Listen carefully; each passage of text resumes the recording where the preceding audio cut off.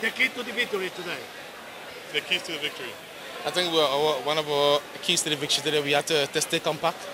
I think most of the guys been sick the last week since we've been here, and I think we just have to weather the storm. No matter what they throw at us, we have to weather the storm and play as a team, and that's what we done, and be compact. Fueron un equipo muy compacto, sabían desde que llegaron lo que tenían que hacer y mantuvieron todo el equipo compacto durante la competencia. Mr. Jen, what is your impression about the Dominican football? What can you tell us about it?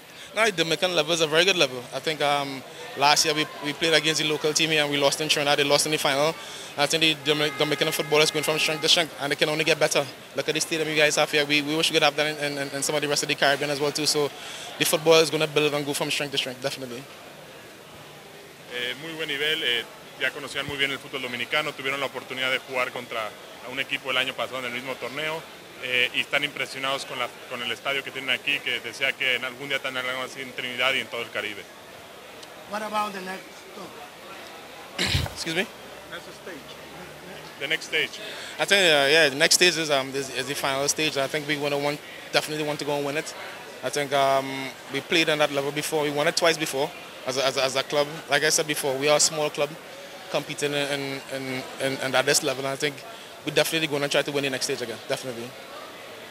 Queremos ganar la ronda final. Hemos estado en esa etapa antes. Nos ha tocado ganar este torneo dos veces, entonces vamos a salir a ganar esta etapa para ser campeones. Thank you very much.